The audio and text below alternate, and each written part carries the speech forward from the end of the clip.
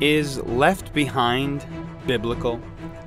In the 90s, Tim LaHaye and Jerry B. Jenkins wrote a best-selling novel called Left Behind, depicting the rapture of the saints and chronicling the actions of a group of people trying to survive the events of the tribulation described in Revelation 6 through 19. 3 years later, Cloud 10 Pictures released the film adaptation of this hit book starring Kirk Cameron and Clarence Gilliard Jr.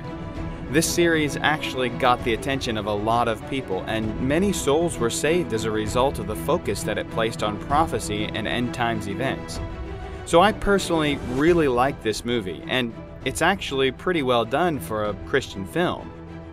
I especially thought that casting Gordon Curry as Nikolai Carpathia was an excellent choice.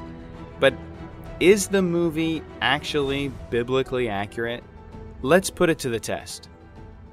So the entire movie is based on the premise that the rapture takes place before the 70th week of Daniel begins. This 70th week of Daniel, also known as the 7-year tribulation, is said to begin when the Antichrist makes a 7-year covenant with Israel. The movie gets all of this right, and so much more, so I'm going to start them off with a positive 50 points. They definitely deserve it. Now, I know a lot of people disagree with me about the literal 7-year tribulation and the pre-tribulation rapture, but I've already made videos on these topics, so if you're interested in the scripture that leads me to these conclusions, check out these videos. You'll find links to my Prophecy Explained playlist at the top of your screen, at the end of this video, and in the description to this video.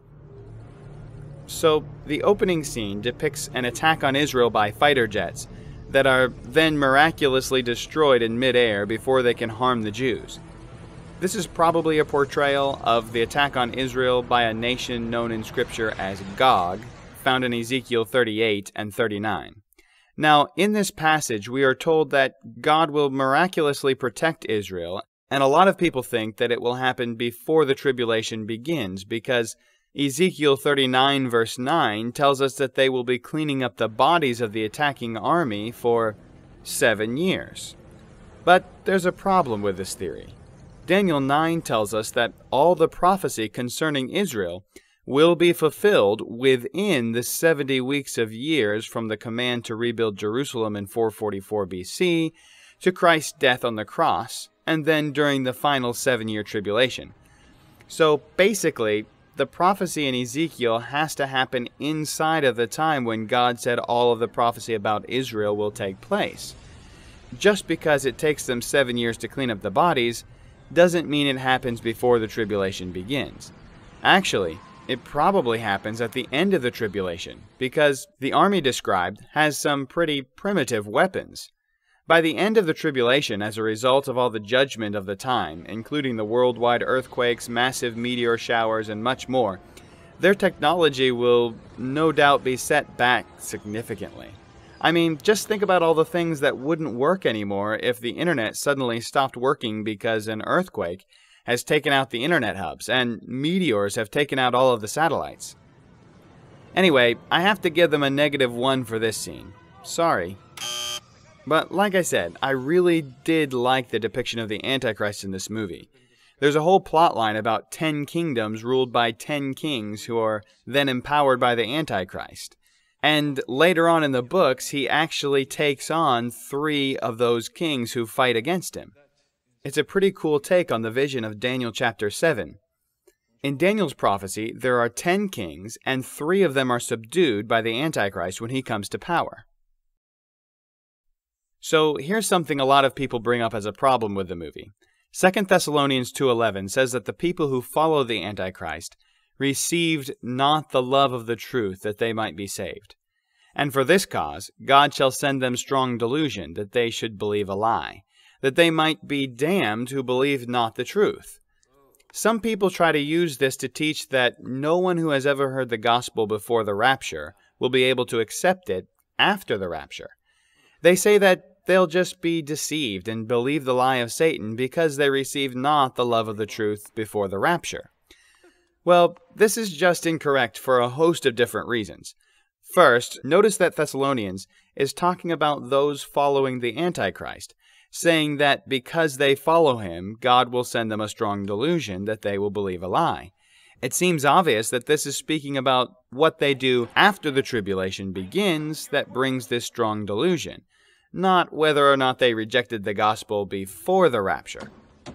I stood right here. I preached it. And I was good. But they're gone. Also, in the tribulation, there's so many people who get saved that the Bible calls it a great multitude that no one can number. Just before this statement, Revelation describes a multitude in heaven of 10,000 times 10,000 and thousands of thousands, a number which equals more than 100 million. If this number over 100 million was countable, then apparently the multitude in chapter 7, which cannot be numbered, is greater than this. That's a whole lot of people saved during the tribulation. It would be unthinkable to eliminate everyone who had already heard the gospel before and still have enough people left over who could make up this huge multitude of believers during this time.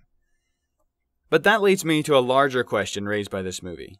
It depicts Christians immediately being saved and forming themselves into a church after the rapture. But the Bible calls this time the end of the time of the Gentiles. The tribulation is not supposed to be the time of the church. It's supposed to be the time of Israel. I mean, if the Holy Spirit's working through believers is what's restraining and holding back the Antichrist, spoken of in 2 Thessalonians, then it would be strange to see churches immediately popping back up as soon as Christ raptured them out. There will be many coming to faith in the tribulation, but Revelation describes the revival this way. It seems to start with 2 Jewish witnesses that seem to come at the beginning of the tribulation. The words of these witnesses lead to 144,000 Jewish people being saved and becoming witnesses themselves. And from these comes the great multitude. Don't forget that the tribulation is all about the Jews and their witness to the world. So I would say that the Gentile believers will not immediately spring up after the rapture. First, the witnesses will lead the Jews to revival, and the Jews will then witness to the Gentiles of the world in that time. That being said, these books and movies are really good, and I highly recommend them because they really help to give a sense of what the tribulation will be like. There's a real value in that. I'm giving it an incredible score of positive 49, or 99% biblical. Because of you. So thank you, Buck. What do you think? Have you seen Left Behind? Let me know what score you would give it in the comments below. I think we are all in agreement. Now, before I go, I want to sincerely thank you for watching this video. If you like this content, don't forget to hit subscribe to support the channel and to see more content like this. I really appreciate it. Also, I want to remind you that the whole Bible is ultimately about one thing: the redemption of mankind by Jesus Christ. You see, the Bible teaches that all men are sinners and that no sinner can have eternal life with God in heaven because we must pay for our sins for eternity in hell. That's the bad news. But the good news is that Jesus died to pay the penalty for our sin on the cross. Since our sin has been paid for by Christ, all that is left for you to do is to accept that gift by faith. If you've never accepted the gift of God by faith, won't you do that today? Leave a comment or send me a message and I'll be happy to talk to you more about having your sins forgiven by Jesus Christ.